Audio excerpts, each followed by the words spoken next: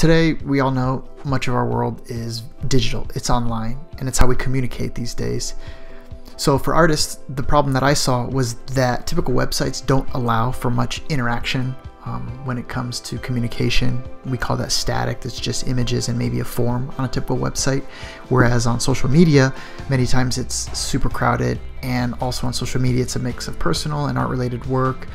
And so Mudddy was made specifically for artists and their artwork. And we built several ways for artists to communicate and collaborate with one another. And I'm just going to show you a few of those ways right now.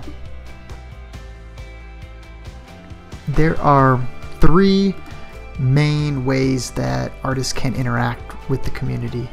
The first is that if you're browsing through work, you can give love to a project that you like, hey, good job.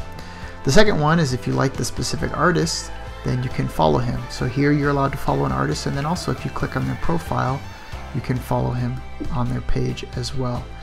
And the last thing that you can do is comment on their work. So hey, great job, and post the comment, and there it is.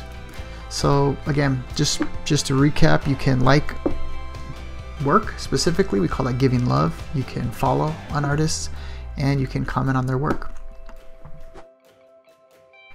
The next cool little feature that we built was basically direct message. So if you're on your profile page, you can see there's that this artist doesn't have the direct message option available. So if you go to your dashboard, and you will see manage messages, there's a link in two places, manage messages.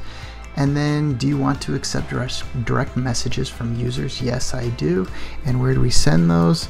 Let's send those to email at .com. That's just the name of the email. Save that.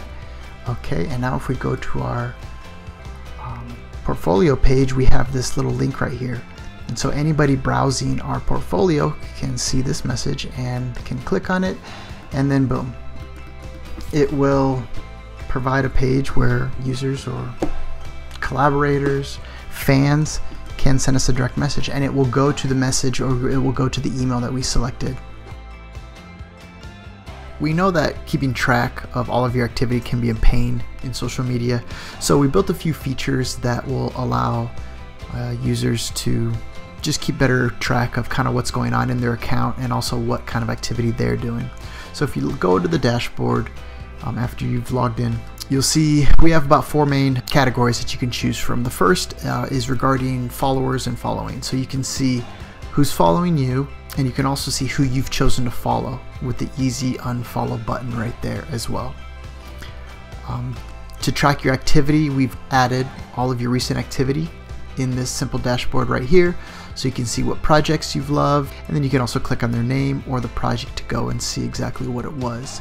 And then lastly, there is notifications, and the notifications just give you recent activity happening to your account. So for example, we see that Anat liked my work, she commented on my work, and she followed me. So she followed me right here.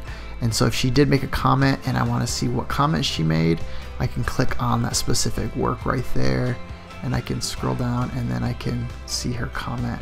Those things should help artists and users really kind of just get a better overview of kind of what's happening in their account.